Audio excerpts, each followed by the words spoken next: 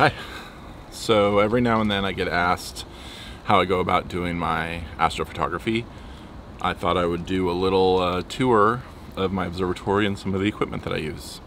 So let's go have a look.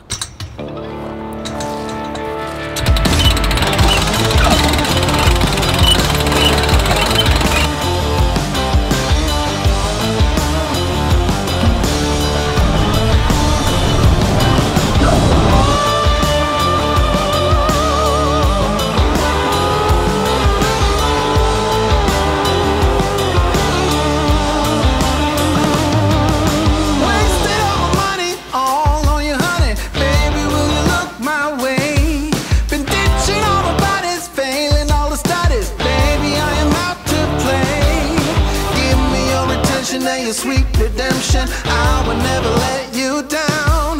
Will it ever get sunny? Oh, I wonder, honey, baby, how you make me sway. All right, so this is it, inside. So you can see behind me, there's the mount, and yeah, we'll do a quick tour. So here we have the computer. This is what everything runs off of. And I actually, once I get everything set up and going, I remote into it from the house, so I don't have to stay out here if I don't want to. Here's a little dehumidifier. I keep this in here to keep it running, keep the humidity down. This is my white LED panel. This is what I use to take flat frames, which are a type of calibration frame used. It basically corrects for vignetting, dust motes, other lens, optical situations that you don't want in your photos. So I also have these ratchets. These lock down the roof during bad weather, so they're on all four corners here, and that keeps it from blowing away, I hope. My little street lamp light. I thought that was kind of a neat touch in here. The color is kind of this flat grayish blue. It was really just some leftover paint. And it works out really well to keep it dark in here. We have a Brando's chair, so want to hang out and relax. Remote temp monitor, so I can keep an eye on how warm or how cool it gets out here, and really never gets too cool, but it is nice to know how warm it's getting. I don't think it's ever got above 90 in here, so really not bad. As you notice, nothing's insulated. The reason for that is I want it to cool down quick. I don't want the walls to hold any heat, so when I open the roof, everything can just cool down very fast. And being that we live in this temperate climate, it never gets too hot where I worry about it getting overheat or the equipment's getting overheated. So now to the main guts. This is the concrete pier, which is isolated from the walking deck so that you can walk around in here and not have vibrations transfer through. It's my power panel coming in. Little platform I've got in between the metal pier and the concrete, so this plywood is sort of dampens the contact between the metal pier and the concrete pier, and I left a little bit of shelf on it so I could put things, which ended up being space for all my power converters. This is the dew heat control. This controls the dew straps, which I'll show you in a moment, and that it just slightly warms the front of the telescope, and it keeps dew from forming when the dew point hits, so that you can go deep into the night when there's dew all around and your lens won't have any dew on it. So that's really important, especially here. Okay, so this is the mount. This is what controls where the telescope is pointing. It tracks the stars. This is, I would say, well, all the pieces are important, but this is a very, very important. You don't want to use a cheap mount. If you have a cheap mount, you're never going to get decent photos. You'll get okay photos, but you'll never go to that next level. So I started out with a very budget mount, and once I knew that I was enjoying this hobby, then I I moved up to something a little more premium, and you know, this is a great mount. It's worked great for me. I really enjoy it. So anyway, here's the telescope.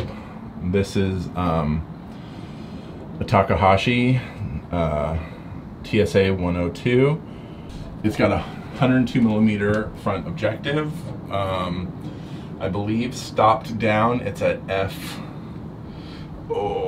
want to say f5 point something. I'm sorry, I'm not sure offhand, but anyway,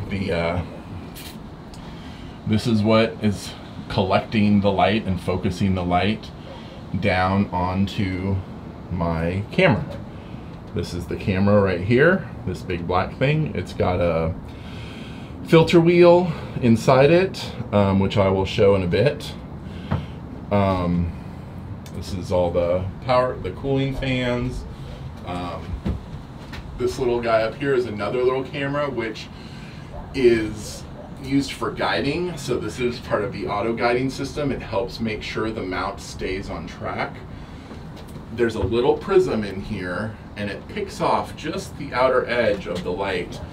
This little dealie here is a motor, which is for the focusing. It's the focusing mechanism. So this is so you can precisely focus on the stars. You can get focused by hand pretty good, but this does very minute steps, which makes it super accurate. And the more accurate, the clearer your photo. These are just some extra clamps on top in case I want to mount another scope up here. These bands, these are the dew heaters I was telling you about. So that controller back there, just a slight bit of heat, and it's all it takes to keep the dew from forming. So this is pretty much the setup. We have counterweights here. You want everything perfectly balanced. So it's balanced in this direction, and it's balanced in this direction. This is called the right ascension. This is the axis that actually turns at the same speed of the Earth. And then this is your declination. This is this just points where you need to in the sky, and it very, very minimally moves with the help of the guider to help track the stars. But this rotation is what's actually following the same rotation of the Earth, which keeps the stars from trailing. Well, that was a mouthful, but yeah, I think that's really it for in the observatory. I'm going to show you guys the inside of the camera so you can see what the filter wheel looks like. Yeah, it's good stuff, and I will yeah, see you in a few.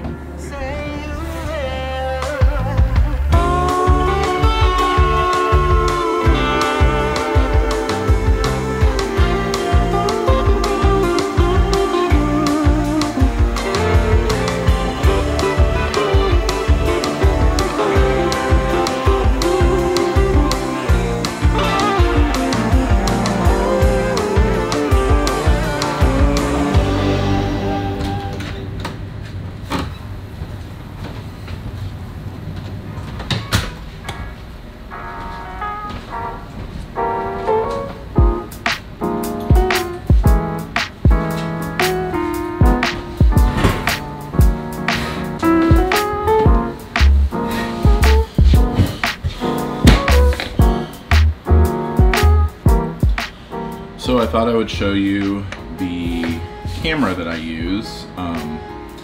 It's actually not this particular camera, but the one I'm using is made by the same company, and it just has a slightly smaller sensor than this camera. But it gives you a better close-up of how the filters work, and the electronic filter wheel. So first we need to open it up.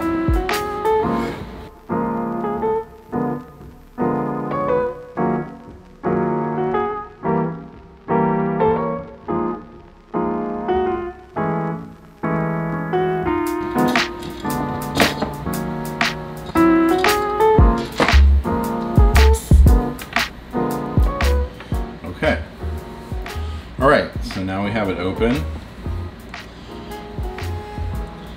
This is the filter wheel here. You can see this is an 8-position filter wheel. It has 8 separate slots for filters to go, and as you program in your filter selection in your capture software, and so when it's time to, say, select the blue filter, it will rotate until the blue filter is covering the sensor right here. So each position has a number, so you put in your filters and assign them a number, and then you can label them in your capture software. This particular filter wheel takes either 1.25-inch filters or 31mm filters. I use 31mm, they are slightly larger. So yeah, that's pretty much it.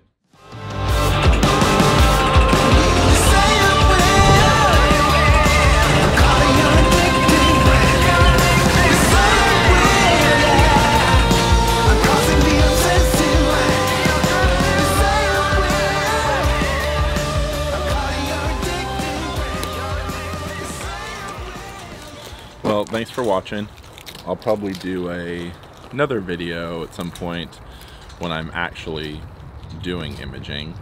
So if you're interested in this, or if you liked this and you're interested in watching that, go ahead and like and subscribe to my channel, and hit the notification bell and let you know when I upload some more.